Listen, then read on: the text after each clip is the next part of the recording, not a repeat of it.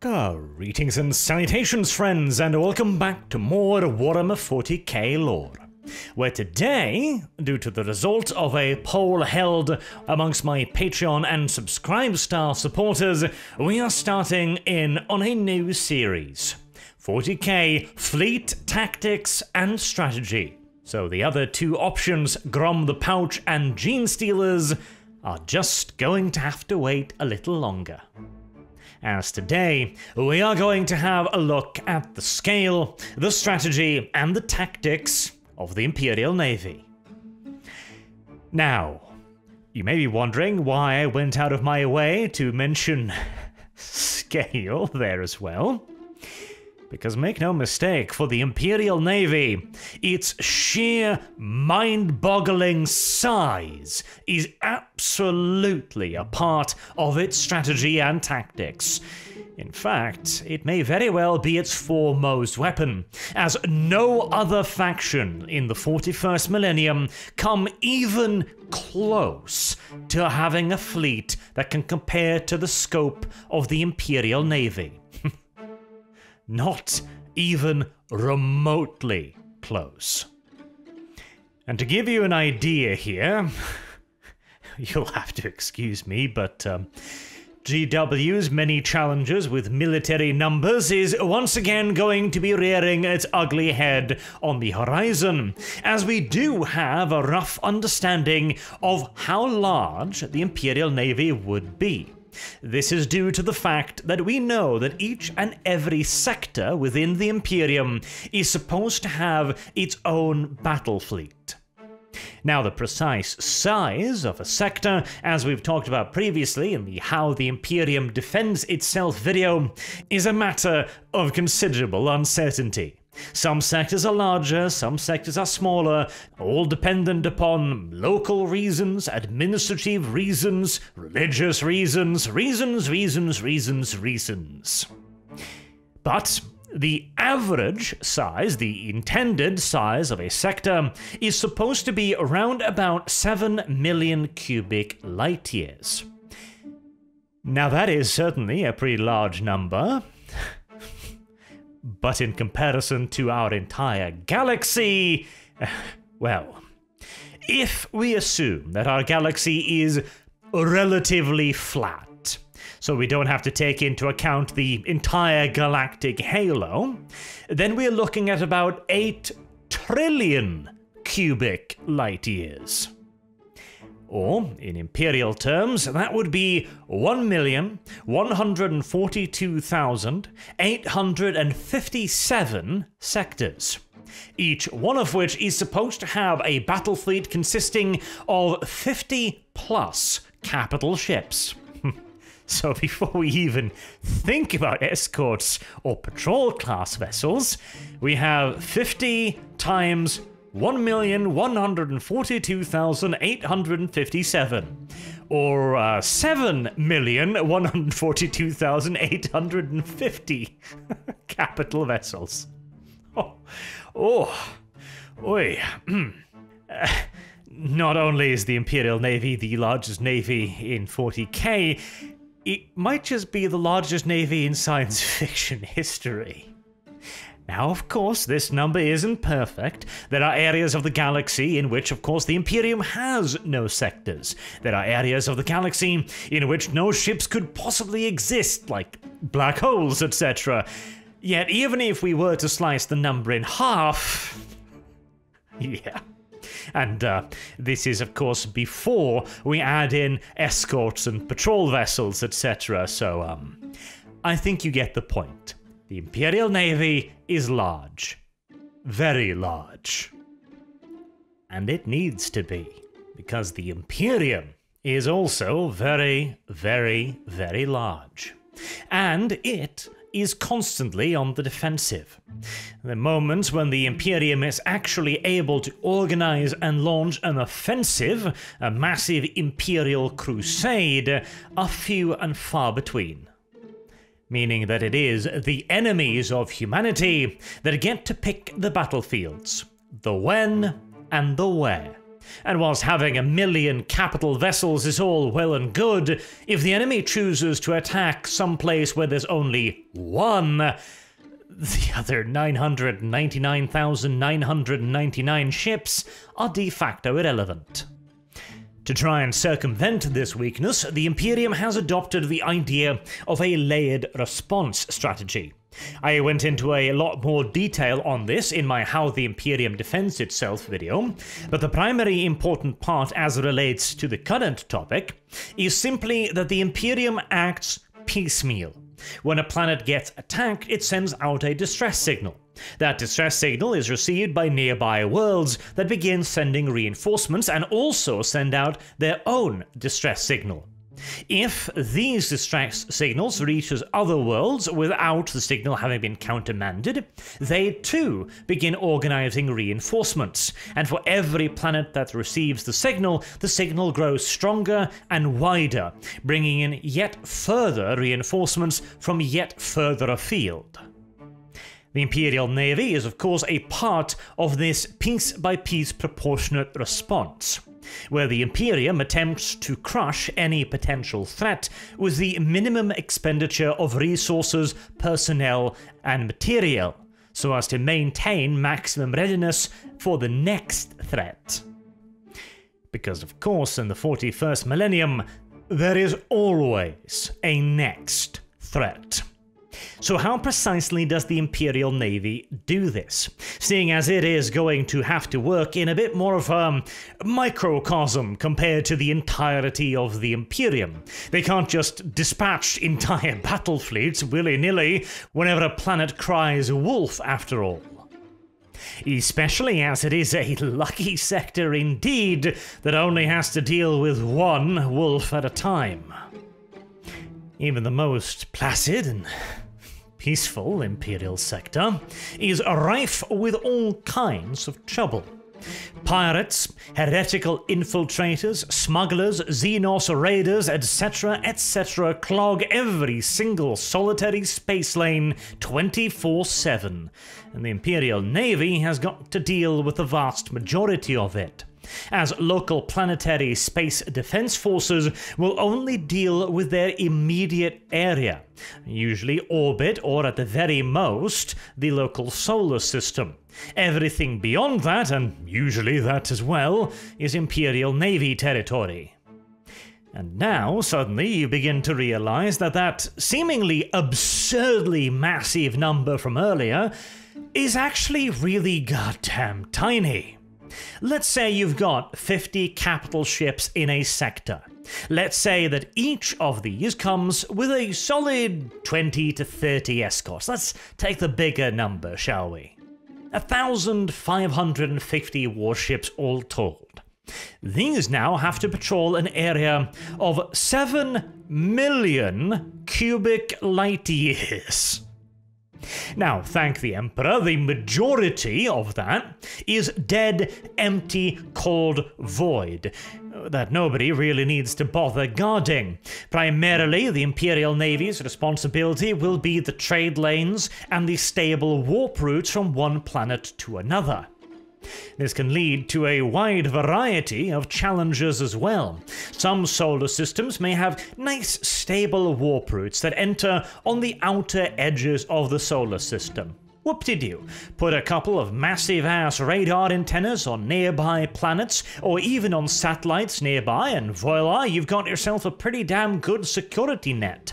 Anyone that's popping out of the warp nearby will be detected and quickly identified, or otherwise considered to be something sneaky and unhospitable wandering into the system. In other areas, however, the exit to the warp lane itself might be hilariously enormous and encompass nearly an entire half of a solar system. Now you've got a harder time keeping track of things. In other areas again, you've got various disturbances, electromagnetic storms, the presence of asteroid fields, etc., etc., etc. Some areas might even have such massive warp disturbances that any real travel via warp is damn near impossible and reserved only for the highest priority official business, meaning that the planet's trade, in whatever it might be, will have to arrive entirely via non-warp means, meaning that you'll have thousands, tens of thousands, hundreds of thousands of real space freighters moving back and forth between planets. This is a massive part of the Imperium's economy that isn't talked about all that often. Obviously, within a solar system, you'll have all kinds of transport wandering about, but even between solar systems, there are real space freighters that move back and forth. These are usually very large so as to carry the maximum amount of cargo, and, well, they turn on their engines and burn in the rough direction of their destination at maximum thrust until they reach the halfway point, after which they flip on over and burn at maximum thrust in the reverse to slow themselves down again. It's a simple principle, and even regular engine spacecrafts can reach pretty goddamn ridiculous speeds by doing this, but even then, it is a very slow means of travel, and usually the majority, if not the entirety, of the crew are stowed away in cold sleep containers or stasis containers during the voyage. But of course, if a planet needs X amount of grain and the ship can only carry so much, and it's so very, very slow, the only way to get around this problem is to dispatch multiple ships. And again, due to the slowness of the travel, they could be arriving with manifests decades old, if not potentially centuries, in the worse-off case scenarios, necessitating a ridiculous amount of stupid-ass paperwork for the Imperial Navy to check all of these vessels, or at least they should be checking them. Again, a lot of this will probably be left over to local authorities. And this is just one of the challenges that faces the Imperial Navy on just the civilian front before we even move on to warfare. Pirates is another one. Now, space travel in 40k is relatively difficult and relatively rare. You need very large ships that are very expensive to produce and mostly made by hyper-specialized personnel. Therefore, piracy is, again, not unheard of, but relatively rare, and when it happens, it tends to not be warships, but rather civilian transports, freighters or merchantmen that have decided that it's way more profitable to simply take shit rather than sell it.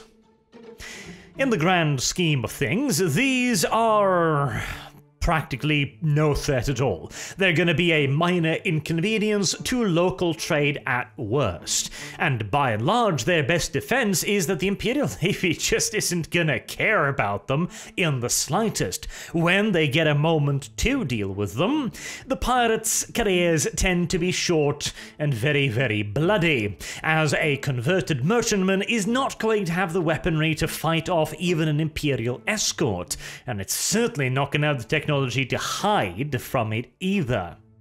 What is considerably worse, of course, would be Xenos pirates and raiders. These are a hell of a lot worse. First and foremost, because they do have the technology both to potentially hide from Imperial patrols and also, maybe, just maybe, outfight them. You're not going to be sending just a couple of escorts after confirmed Eldar pirates, for example. Now, how does the Imperial Navy deal with this? Well, via task forces. Usually, the majority of a battle fleet's strength will be gathered in a handful of areas. These will usually be around highly industrialized planets, preferably with sizable orbital shipyards, allowing the vessels to remain at high anchor comfortably, quietly, and with the minimum expenditure of manpower and resources, and allowing them to run their reactors at the minimum level, making them as safe as possible as well. Because whilst this is standardized technology, plasma engines the size of cities are always a pinch dodgy, so if you can avoid running them overmuch, you'll probably pick that latter option. And the majority of business isn't going to require a battleship or a grand cruiser or a battle cruiser either. Say, for example, that we've got piratical activity and the local space defense forces are not up to the task of dealing with it. In these cases, a single cruiser might be dispatched with a couple squadrons of escorts. Now, a cruiser might not sound like a lot, but bear in mind that even a single Lunar-class cruiser is 5 kilometers long and carries enough torpedoes and lance batteries to destroy virtually any other non-capital ship in the galaxy. Unless the pirates are particularly heavily armed, in which case it's probably more of a raid or invasion fleet than pirates, then a lunar class is more than enough. In fact, in most cases it would be considered hilarious overkill. But its massive sensor and Auspex suites will make it far easier to detect the enemy. And along with a nice big net of Imperial escorts as well, they will be able to locate pirates far more easily than small system patrol crafts. They'll also be able to cover a lot more ground, as one of the main defenses of pirates, beyond simply being ignored, is of course to stay hidden. And that's going to be a lot more difficult with 24 warships hunting you down. Of course, again, there is a wide variety in the nature of pirates. If they're closer to the Eye of Terror, for example, pirates tend to be far more heavily armed and armored, and a single cruiser might not do the job anymore. In which case, the Imperial Navy's response will still be the same, but scaled differently. Maybe instead of 1 cruiser, there'll be 2 of them. Maybe they'll start operating in pairs, which is a standard tactic for the Lunar-class cruisers, for example. Maybe they'll send 4 or 6 or 8, etc., along with however many escorts are required per ship, to make damn sure that the pirates will not be able to outgun them and turn the tables, since of course if a warship is lost to pirates, not only have you failed killing the pirates, you've given them a new ship to play with. And the Imperial Navy's response to an actual invasion, too, is not all that different from how they deal with pirates. Let's have a hypothetical scenario. Let's say that orcs are invading an Imperial sector. But first and foremost, they're striking at simply 1 solar system, with a relatively small armada, the vanguard of a much larger force. Alright? The system patrol ships are unable to deal with it, and so they send out a distress call. This is picked up by nearby worlds, which relay the distress call until it begins reaching the first elements of the Imperial Navy. Their immediate first task might be to gather up reinforcement troops, Imperial Guard troops, for example, herd them onto transport ships and begin heading in the direction of the sound of gunfire. This is a major operation in and of itself, since you're going to need to organize Imperial Guard regiments, you're going to need to load them onto transports. These transports need to be located and moved into the system sending the reinforcements. The transport themselves are of course going to be almost entirely helpless, and are as such going to have to be escorted with a variety of vessels. If it's a small raiding force, then the Imperial Navy probably wouldn't even be involved in sending reinforcements, but in that case it might be a cruiser and a couple squadrons of escorts. If it is a major invasion requiring a straight-up counter-invasion, you might see a bit of a battle group, perhaps led by one of the heavier elements, like a grand cruiser or a battle cruiser, for example, with its own escort of 1 or 2 smaller cruisers, with then yet further escorts surrounding that force again. Now, more often than not, this is not going to be the case when it comes to the invasion of a single world, because by Imperial standards, that is considered a goddamn skirmish. No, not even a skirmish, it's a light exchange of gunfire along the periphery, that's all. Even if the world is burnt to the ground as a result, the simple fact is, it takes the Imperium so long to respond to a threat that if a planet can't hold off the initial invasion by itself, it's unlikely to get any help in the time it takes the invader to overcome it.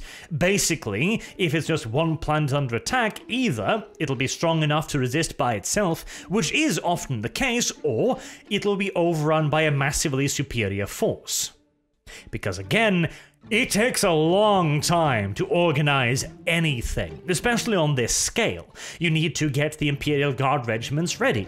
If you don't have any standing Imperial Guard forces, you're going to need to raise them from the various planets in the area. That alone is going to take months. Then you're going to have to train them, yet further months. Then you're going to have to call in Imperial Navy transports, which depending upon availability could take months, if not years, or in some more extreme cases, decades. Then you're also going to need the escorts, of course, which again, depending on how busy the rest of the sector is, well, if it's just one planet under attack, odds are they're just not gonna care, frankly.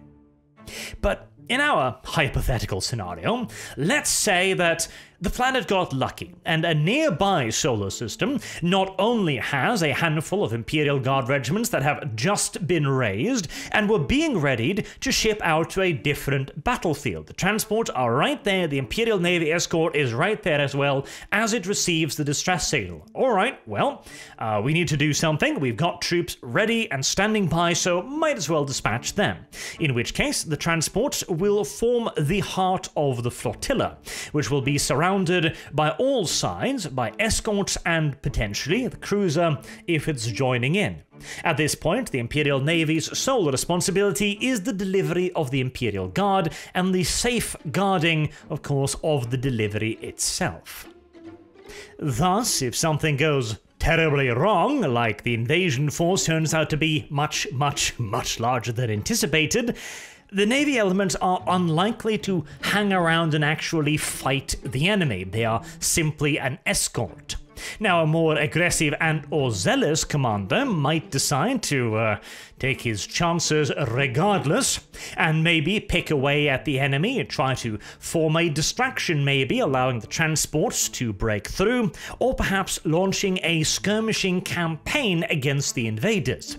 A lot of Imperial warships are quite well suited to skirmishing, as they tend to carry a lot of torpedoes or long-range lancers. Hit-and-run tactics are absolutely a part of the Imperium's arsenal, even if their ships are not necessarily always ideally suited to it. Having all of your engines mounted in one massive rearward-facing block, for example, it can make retreats a hazardous undertaking. More likely, though, the fleet will begin retreating, with its transports in tow, probably, and report back that the enemy is too big to be engaged at the current time. And unless there is some very pressing reason to try regardless of the odds, like a super important planet being attacked, for example, the fleet will probably be authorized to withdraw, and then it will be rescaled to meet the enemy. In our case, let's say that the Orc invasion is fairly sizable, definitely more than a single world can handle. We're talking several kill cruisers and tons of little Orcish vessels. Maybe even a big old rook at the back providing fighter and bomber support, or fighter and bomber, I do suppose. In these cases, what would the Imperial Navy do? Well, ideally, it would like to deal with the invaders quickly and decisively via deploying overwhelming force. Unfortunately, the strain of having to defend a vast area of space rarely makes this possible. This tends to be a strategy adopted mostly by crusading fleets, where the Imperium can decide when and where to fight, and can bring to bear absolutely overwhelming crushing force with battleships, grand cruisers, heavy cruisers, etc., to smash apart the enemy in one single decisive battle. In a sector, however, especially under attack by a still relatively small Orcish force, the big boys would be held back in case something even worse began happening. In the case of a relatively large-scale fleet engagement, the Imperial Navy would probably make one of their larger vessels into the flagship. A grand cruiser, for example, or maybe a battle cruiser, something mid-weight, in between the cruiser and the actual battleship. This would then be given an escort of 2 to 4 light cruisers to provide immediate protection, and then again each of these ships would be provided with escort squadrons of whatever frigate-class ships are available. If this new formation, in the opinion of the commanding admiral, is enough to engage and destroy the enemy, then the fleet will enter into good old-fashioned kill, crush and destroy mode, seeking a decisive engagement to wipe out the opposition forces cleanly. If it's still not enough, the Imperial Navy will be withdrawn again and rescaled up to meet the threat, with further capital ships and battleships being released to deal with it. If enough ships are available, that is, because this is where we run into the usual problem with all of this. More often than not, there simply won't be enough available reserves to, well, meet the kind of force required to outright destroy an enemy.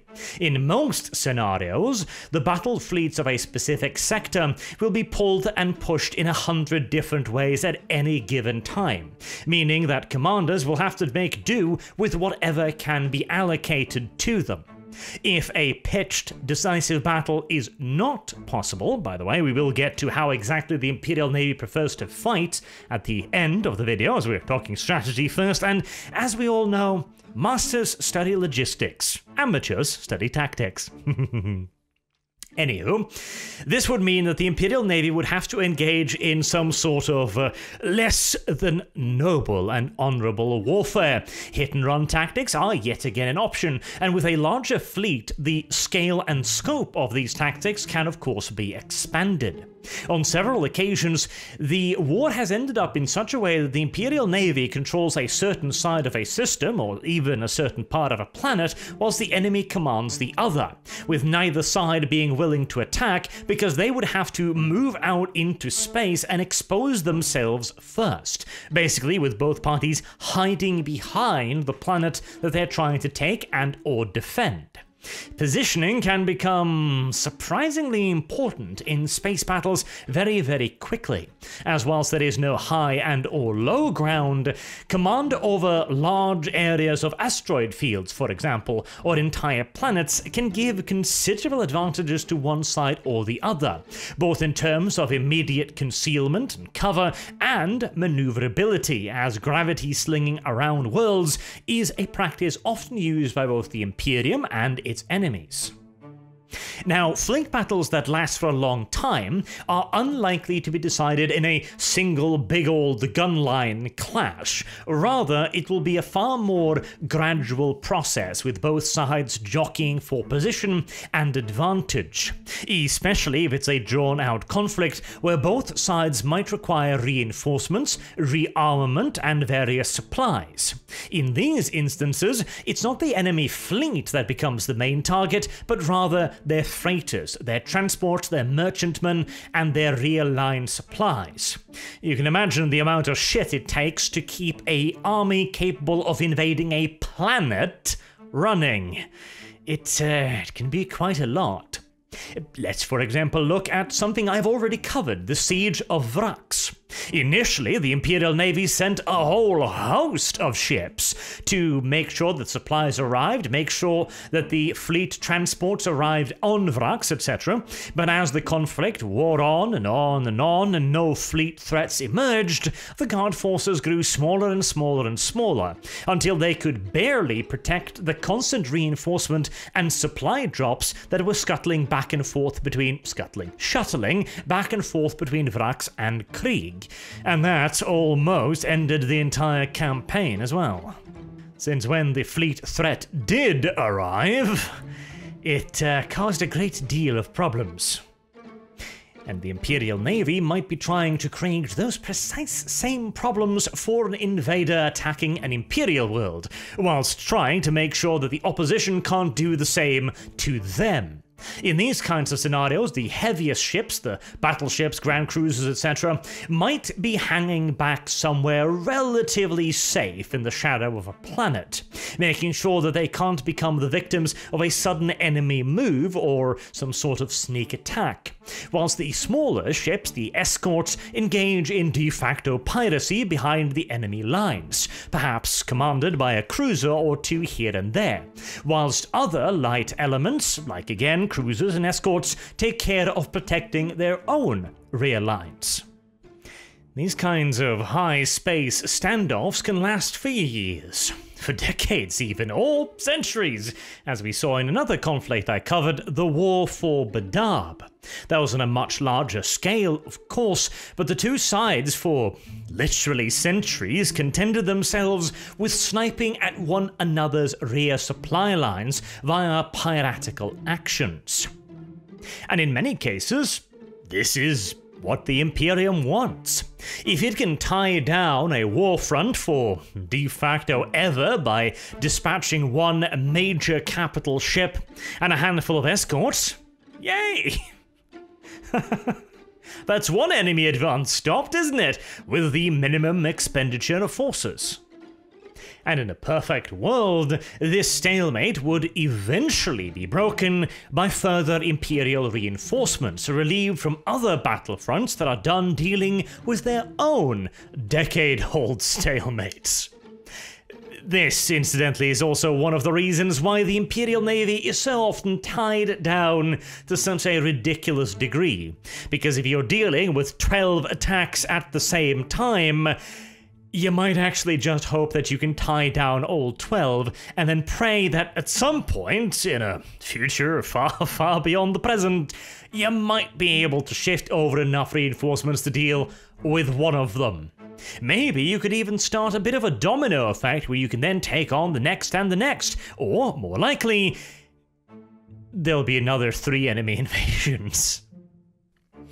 But, assuming the stalemate can at some point be broken, how does the Imperial Navy go about actually fighting a battle? Well, the Imperial Navy is actually a rather flexible force when it comes to the ways and means in which it can engage enemies, as it carries a considerable variety of weaponry that can be used at long, medium, and close range.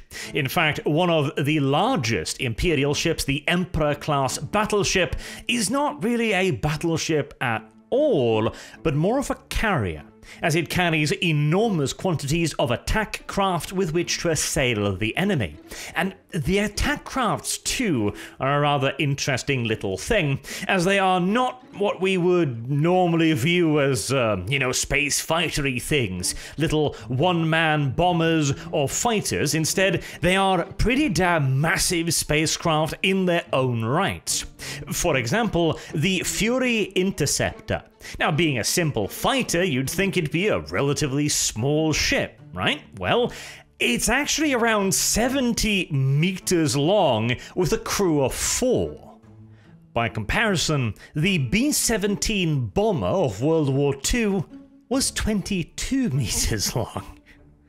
It's bloody enormous, and it is so enormous because it carries a huge engine and a massive weapons load, including racks of anti-starship missiles intended to be used against enemy fighters, and bank upon bank upon bank of las cannons. Meaning that the Fury Interceptor, when deployed in sufficient numbers, would even be a threat to frigates and smaller escorts. And if the Intercept fighter can sink escort-class vessels, what do you think the bomber can do? Bombers are even more hilariously massive, with crews of up to 15 people, carrying 10 or more anti-ship missiles and 40 plasma bombs designed to cripple capital-class vessels. And these can be deployed in their hundreds and in their thousands, in enormous clouds of ridiculously lethal vessels. Honestly, considering the firepower that these attack crafts boast, I'm wondering why the Imperium even bothers with regular weaponry. Or, well, actually, no, it's easy to explain. It's because it looks bloody awesome. A tremendous line of monstrous warships cruising through the void in all their majesty, with cannons the size of city blocks vomiting forth huge shells at the enemy, whilst fat beams of burning lasers reach out across to pop the soap bubble void shields of hostile craft. It is an aesthetic that is very difficult to give up, isn't it? And, of course, it is the favoured tactic of the Imperial Navy, the good old line of battle, though in space terms it would probably be more akin to the wall of battle, with multiple lines of warships all concentrating their firepower on the enemy's ships on the opposite side. And over the centuries and the millennia, the Navy has perfected this way of warfare, and their basic tactics and doctrine are applied on every level of naval engagement beyond the skirmishing of frigates and escorts. For example, if a line of cruisers were to give battle to an enemy, they would operate in much the same way that a line of battleships or grand cruisers or battle cruisers would, in that they would approach the enemy with their bows pointed straight towards them. This is for 3 reasons. The first is to close with the enemy as quickly as possible, so as to bring to bear whatever weaponry the fleet has in the greatest quantity that are the most effective. These could be lance batteries, in which case the fleet would break away at a relatively long range and begin pounding the enemy with their concentrated lancers. Or, if macro cannon batteries are the order of the day, they will move in considerably closer, more along the lines of medium to close range, and open fire with full broadsides. Alternatively, in particularly large and complex battles, there might be multiple lines engaging at various distances covering one another's advance. The more macro cannon heavy ships rushing ahead to engage the enemy as night fighting rangers, whilst lance battery beams cross the void above them to provide cover and early engagement. The second reason why the Imperial Navy tends to simply charge at the enemy is so that they can deploy their torpedoes, which are housed in massive forward-firing, heavily armoured tubes. And Imperial torpedoes are, big. The size of skyscrapers, actually, and carry ridiculous warheads capable of outright obliterating vessels should they hit. But hitting the enemy is actually more of a secondary concern. Obviously, if the torpedoes end up impacting on a target, whoop-de-doo! No complaints. However, their primary purpose is actually to restrict an enemy's movement along the lines of minefields, for example, in the First and Second World War. You weren't necessarily hoping that the enemy would simply march into the minefield and so sustain casualties. Rather, you wanted to direct the areas in which they could operate by saying, no, there are mines here, so you're gonna have to attack over there instead. This usage of torpedoes is done primarily due to the limitations of the weapons themselves. First and foremost, they are fired at very, very long ranges, even by spaceship standards, so even the slowest, biggest, most bumbling vessel will have plenty of time to get out of the way, to plot firing solutions to intercept the torpedo, or to deploy their own attack crafts to destroy them on approach. Furthermore, the torpedoes are not very bright.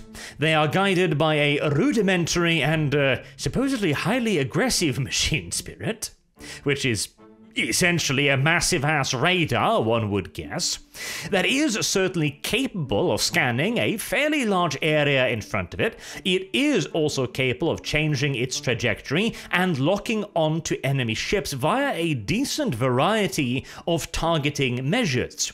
There are mentions, for example, of heat-seeking, of finding energy signatures, of looking out for visual signatures. There are even suggestions that some of them, the more advanced types, can detect the minute fluctuations in gravitic fields to determine where a ship is in space. Fairly high tech, really, but again, the problem is the sheer quantity of space you are trying to cover.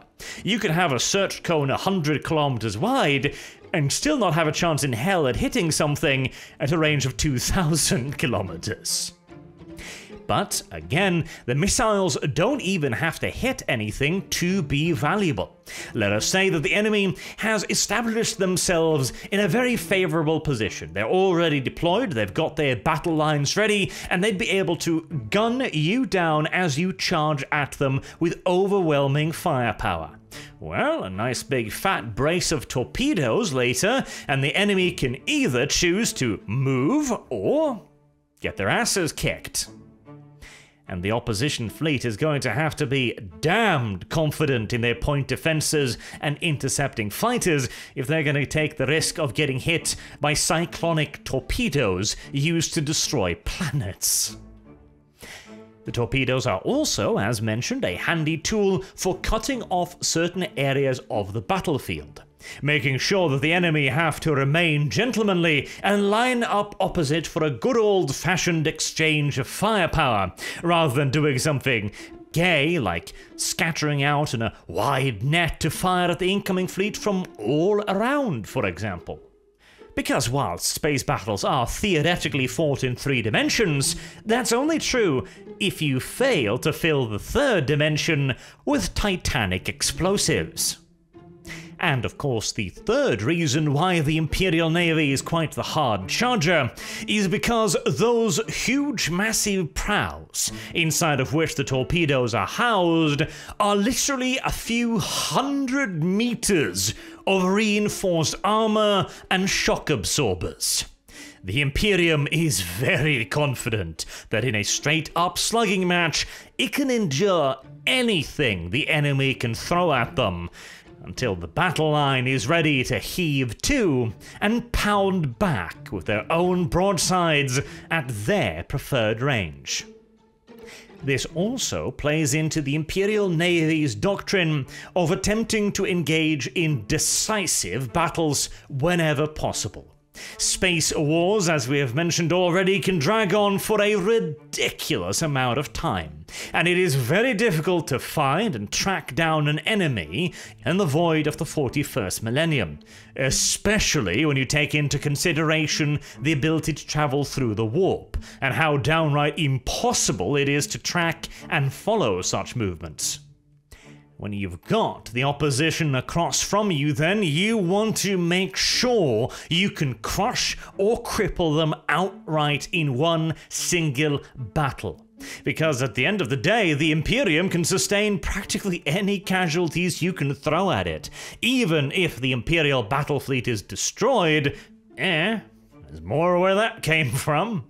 And the potential gain of destroying an enemy's fleet is simply too valuable to pass up. It is one less needle prick in the Imperium's side. It is one less threat. It is one less diversion from the important duty of guarding the sector. And the deeper into the enemy's engagement zone you can charge before turning and presenting your own weaponry, the more difficult it will be for them to disengage and flee. Now, you may have noticed I've also been a bit vague on the precise details of the weaponry, how they're employed and how they work upon the opposition. That's because we don't know. I know that sounds very, very stupid, but 40k has a very big problem in that its Void War changes drastically depending upon which author is currently writing it. In some instances, Void War is a very slow and steady grinding process, where ships spend hours closing with one another, firing off multiple torpedo salvos to prepare the battlefield and exchange strike craft fire in huge waves and furballs in between the two fleets before anyone gets within their actual weapon ranges. When that finally happens, macro cannon batteries shoot out huge clouds of enormous projectiles that equally so take many minutes to actually reach the enemy. Even lance weaponry can take minutes to reach the opposing side. In this kind of battle, the ships are constantly engaged in little jukes and jives within their own lines, as even a minute adjustment in direction, a tiny degree change on the main engines, can push a ship hundreds, if not thousands of meters from where it was originally at. Imagine a warship traveling at 1,000-odd kilometers pushed by titanic engines. A single degree's change in its propulsion will move it way out of the way of where you first aimed your shot at, meaning that the various vessels need to fire massive salvos at one another, explaining the need for proper broadside combat in the 41st millennium. Void shields too are capable of taking ridiculous pounding, absorbing huge barrages and barely feeling it. Battleships can sustain tremendous amount of punishment and simply keep on going. Even if their void shields are destroyed, they have meters upon meters upon meters upon meters of armor, with thousands of damage control crews and tech priests on the ready to carry out emergency repairs and keep the ship fighting. In this style, naval engagements would probably take hours at the very least, maybe even days or weeks to engage and disengage. This is definitely my preferred type of naval engagement because they feel epic, massive, and justifies the need for employing, well, weapons the size of small cities, rather than just swamping one another with clouds of attack craft. And then another author steps in and goes, oh no, that battleship, it just disappeared because it was hit by one salvo of weapons fire. Aha. It's just, boom, it's gone. Just like on some other instances, like in Badab, for example. We have descriptions of it taking days and days and days for a fleet to exit the stable warp point and then move in towards the enemy planet, which would make the preparations for these huge battles very feasible. In other instances, they arrive right on top of the defense and invade almost immediately, giving no warning to anyone. Yeah, this is the problem with 40k space combat. I've described the tactics and the wider strategy, but when it comes to the actual cut and thrust of it, your guess is honestly about as good as mine. As fighting primarily seems to be concerned with the pace of the plot rather than the pace of weapons fire. For example, this is one of the reasons why Astartes boarding actions is a thing. Think now for a second. If ships can just get blown out of the sky in a nano instant from a single barrage of weapons fire, why would you ever board anything? My god, the risk to your men, the risk to Space Marines! You're not gonna blow up an enemy ship with 100 Marines aboard? Jesus Christ, that'd be ridiculous. At the same time, you can't afford to just stop shooting at that ship in the enemy battle line, which is still pounding the ever-living crap out of you. It's not like the Marines will be able to knock out all of the weapons, the fire control, the bridge, the engines, etc. Considering these ships are kilometers long, with thousands upon thousands of naval armsmen aboard, you'd have to either board it and then sit there getting your shit kicked in, or risk exploding the entire enemy ship along with your brave boarders. Bit of a problem there, as you can see.